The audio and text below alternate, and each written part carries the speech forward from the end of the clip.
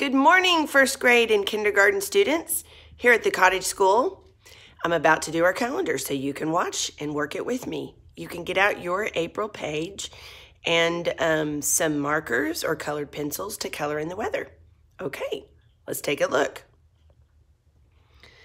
Today, let's not get to the date yet, but let's first count up to our date. Remember, what month is it? Yes, it's April. So let's start with 1. 1, 2, 3, 4, 5, 6. So today is Monday, April 6th, 2020. Let's say that again. Today is Monday, April 6th, 2020. All right, can you say it by yourself? Today is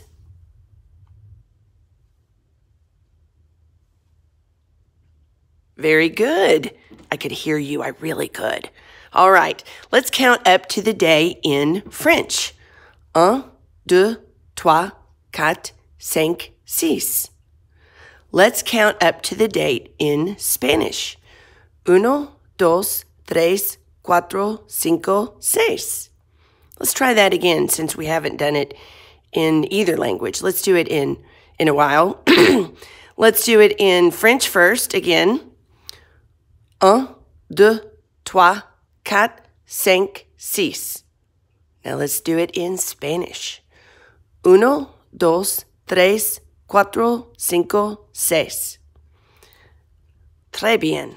That's in French. That means very good. Muy bueno in Spanish. That means very good. All right. Now we have practiced the days of the week in French. Miss Ellis, Summer Ellis, who grew up in Canada, made a video on our Marco Polo, but maybe she'll make one that we can put on YouTube on our channel to show how to count in French for our calendar. Anyway, I'm going to say the days of the week. Well, let's say them in English first, of course. Let's make sure this is in focus.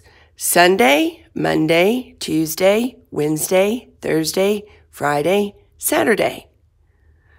Sunday, Monday, Tuesday, Wednesday, Thursday, Friday, Saturday. Sunday, Monday, Tuesday, Wednesday, Thursday, Friday, Saturday. Otherwise, our regular days of the week song is Sunday, Monday, Tuesday, Wednesday, Thursday, Friday, Saturday.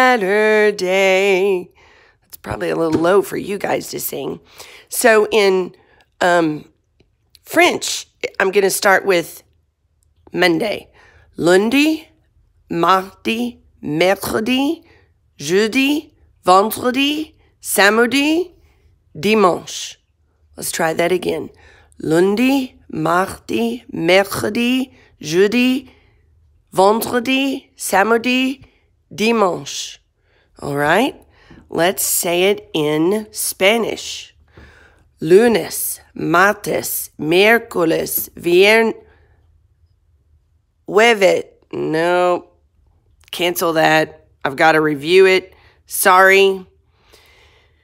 I'll come back to that. So let's work on filling in our weather today. Outside for here at the cottage school, it's a little cloudy. So I'm going to use gray and maybe blue, and I think it's going to try to rain. And I filled in the weather last Friday. First, it was cloudy and misty, and then it ended up raining. So I'm going to fill in my weather. You fill in your weather, and at the end of the month, we'll complete what we did for March, our weather graph. And first graders, I never made a video of this for you.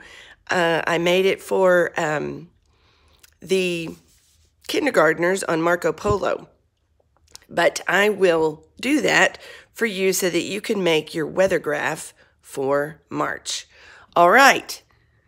You fill in the weather, I'll fill in the weather, and I'll see you again a little later. Bye now.